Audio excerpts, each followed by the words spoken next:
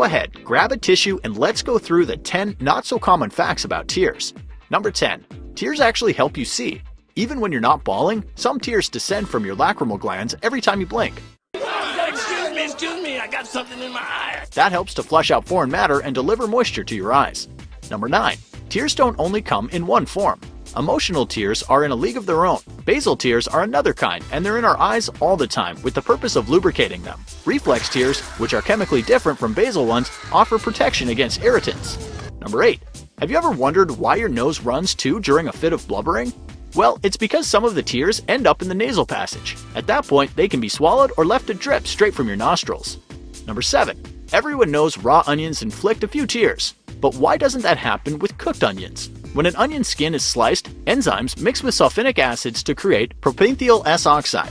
Once the scent wafts up to noses, our eyes water. After the onion is cooked, however, the irritating enzyme is deactivated, leaving eyes tear-free.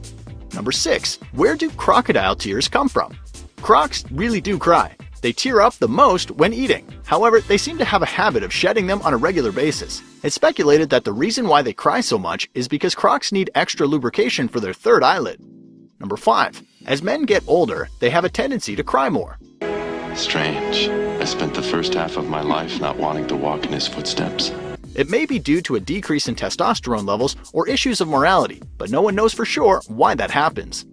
Number 4. When in need of a good sob, pack your bags and head to Japan. In 2007, a trend was born in the country involving crying events. Clubs began popping up, allowing people to come in, watch a sad film, and cry their eyes out in the company of fellow sad companions. Number 3. Men and women are not equals when it comes to crying. They bawl very differently. The male tear duct is actually larger than a female's, so when crying is on the verge, the lady's tears will pool onto her cheeks much quicker than the man's. Number 2. Some animals feed off of other species' tears. Butterflies enjoy drinking the tears of yellow-spotted river turtles, and certain moths choose to feed on elephant tears. Number 1. Consider yourself lucky as long as your tears are clear. There have been 10 documented cases of bloody crying in humans. One such individual, Michael Spann of Antioch, Tennessee, started bleeding from his eyes when he was 22 years of age.